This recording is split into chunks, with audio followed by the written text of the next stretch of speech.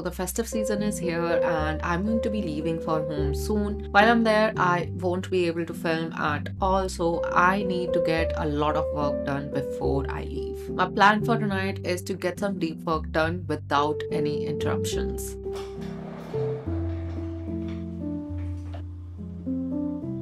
If you don't already know, deep work is a concept described in the book by Cal Newport.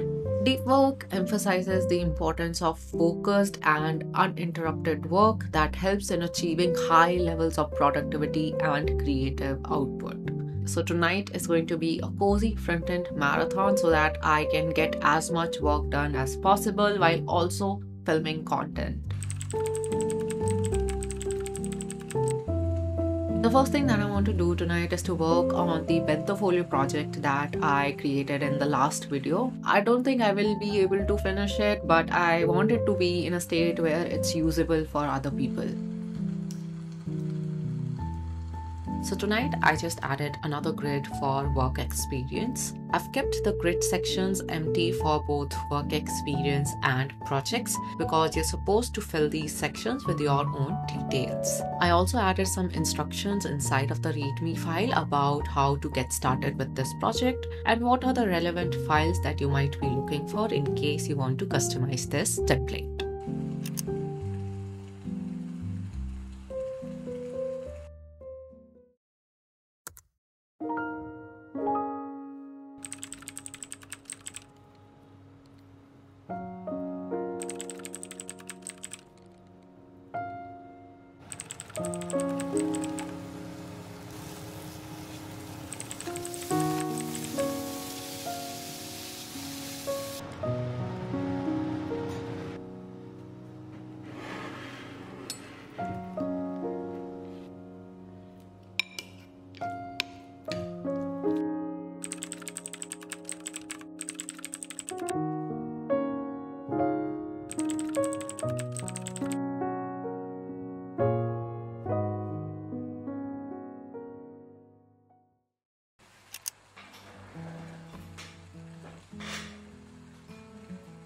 The second thing that I want to do tonight is again hitting two birds with one stone. Previously, I've talked about how I want to become a creative developer. So I've been learning new HTML, CSS, and JavaScript tricks. Last night, I sat down and browsed through different creative websites and created a list of 10 different effects that I wanted to learn. So in tonight's coding session, I not only want to implement these different effects, I'm also planning to create mini tutorials for them for Instagram. So without wasting any more time, let's just jump right into the coding.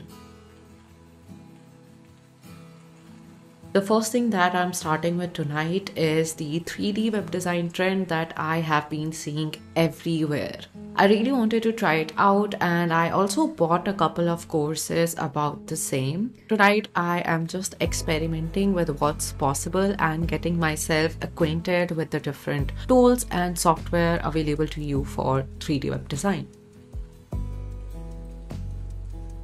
Next, I am trying out some text animations. In my opinion, adding text animations add a little bit more life to your websites. The first one is this text reveal effect that I have seen in so many different websites. The second one is this hover effect that you can use with hyperlinks.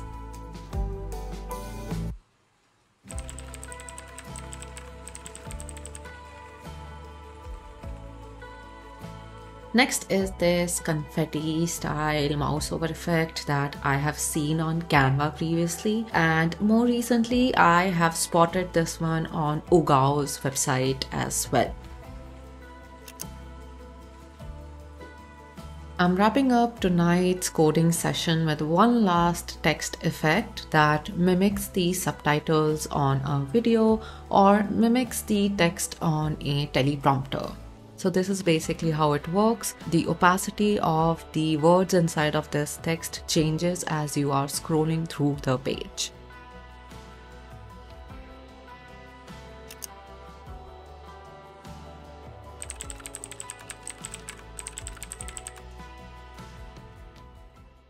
If you're also interested in learning about these web design tricks, then you can follow me on Instagram because I'm going to be posting mini tutorials on these topics on there. Or else you can find the links to the code snippets of the tricks that I shared in the description box below. I'm not using any frameworks for implementing these. I have just used HTML, CSS, and pure JavaScript.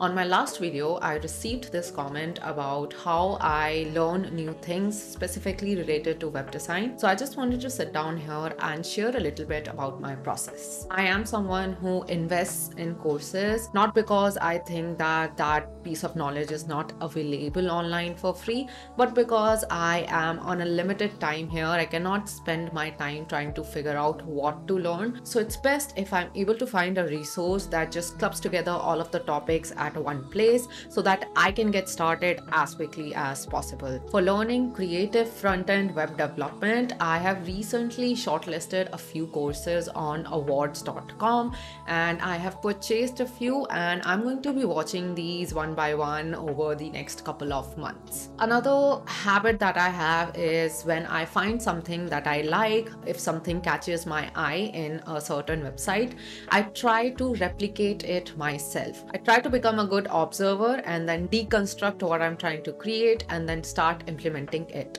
For example, if I'm looking at an animation, I try to look at the different stages of the animation and try to think about how I can implement each stage. If I get stuck at a certain point, obviously I refer to ChatGPT and try to ask questions. Sometimes I also just ask ChatGPT to implement something for me. A lot of the times it does not give me the solution for what I am looking for exactly, but it gives me something close enough, or at least something that I can work upon. If I'm still stuck at something, I try to do a Google search, and the beauty of the internet is that the problem that I have faced, someone else has probably faced it before. So 99% of the time I am able to find, let's say, an article or a tutorial talking about what I am looking for. I think the best way to learn new skills is to get your hands dirty with it. No amount of reading or watching tutorials or just learning something can replace the action of actually practicing those skills. You also have to accept the fact that initially you're going to be terrible at that thing, but over time you're going to make progress and you will soon reach a stage where you are comfortable sharing your work with others. Because of this YouTube channel, I'm able to document my journey of learning new things and create new projects just for the fun of it, not because I want to apply for a job,